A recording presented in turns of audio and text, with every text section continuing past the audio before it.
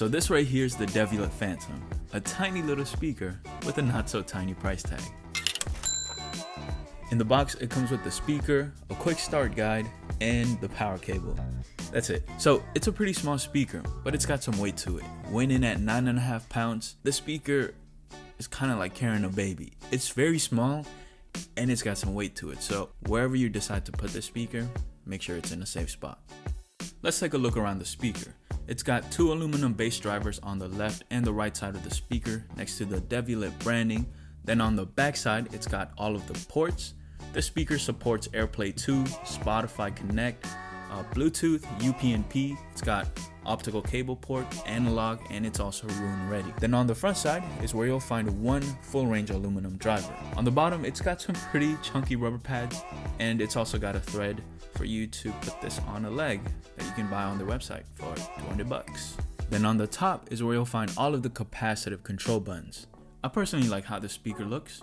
It's all subjective, but I can definitely say this is a high quality speaker, made out of high quality components. There are actually 981 parts inside of the speaker, all of them which are protected by over 160 pens.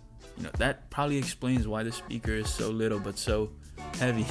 Anyways, yeah, I like the design of the speaker. I think it justifies the price tag, or if not, it doesn't make me feel like they're going cheap on the design. Okay, now let's talk about how the speaker sounds. It's rated at 400 watts RMS. It has zero distortion, zero saturation, and zero background noise. So if I want to play this, I tried playing music at 100% volume and I heard no distortion. It sounded crystal clear. Before I make it sound like the speaker sounds really good, I gotta tell you, when I first listened to it, I was underwhelmed. I listened to hip hop music and the bass wasn't as present as I thought it was going to be, especially for the price.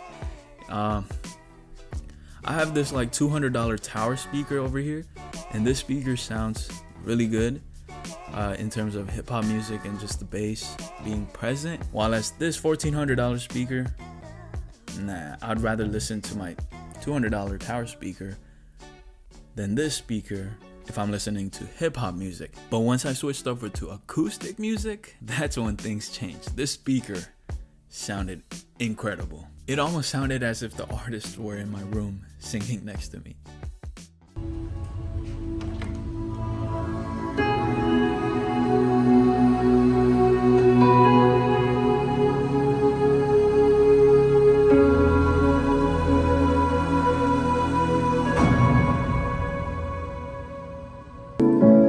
Full volume.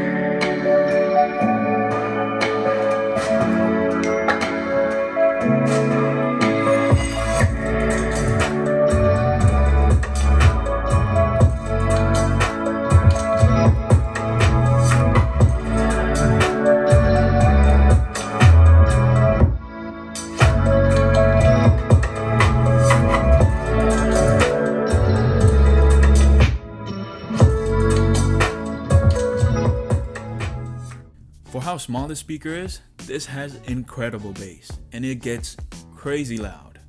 I can throw a party with the speaker. I can watch movies with this speaker. But for the price, that's when you gotta really think about it.